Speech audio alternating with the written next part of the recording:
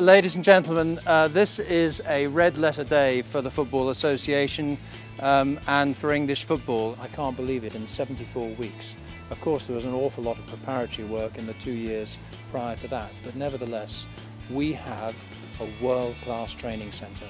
This is where we will pursue excellence for English football. And it's for the long term. This is a major investment by the Football Association. It's a huge team effort inside the FA. And I really think it's something we've never done before in this scale within our own resources. Everybody I've shown around here already just comments on what an exquisite place this is. The FA board had the courage to grasp the nettle and build this at a time when, you know, money and the economic climate is not easy. We've managed to finance it.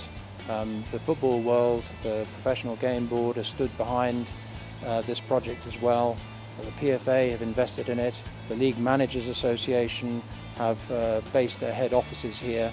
This is a real coming together of the game of football in this country. Bowmer and Kirkland have built us the hardware. Now we're going to deliver the software. We knew how very important this was right from the start to the FA. You know, it is vitally important that we did achieve what we have done, which is to complete the project on time and for cost. You know, it was one of the criteria that was laid down to us at interview stage, and we knew that when we undertook that promise, we'd got to keep it, and we have. To be fair, every project is important to us, it has to be, but this is a special one because it's not just important to the FA, it's important to the nation, and we think that we've done something that hopefully will help to change the face of football. This is not about 1 year or 2 years, this is about many Euros, many World Cups. It's about us developing better coaches to inspire better players and to invest in creating the technical skills and the teamwork and the leadership that we saw displayed so brilliantly last night in Spain.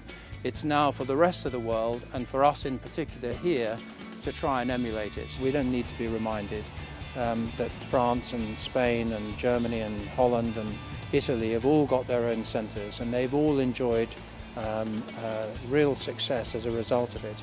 We haven't, but this is our first step forward to say we intend to be, and I believe we will be in 8, 10, 12, 14 years. You will really see the benefits of St George's Park manifest in our international performance.